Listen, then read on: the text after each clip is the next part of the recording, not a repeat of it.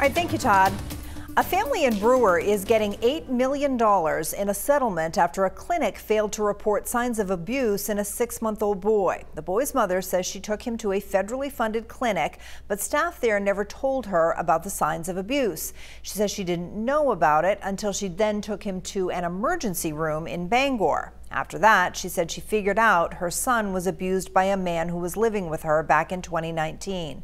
The mother then sued the Department of Health and Human Services. The settlement sets aside $17,000 a month for the rest of the boy's life to help with the long-term medical needs.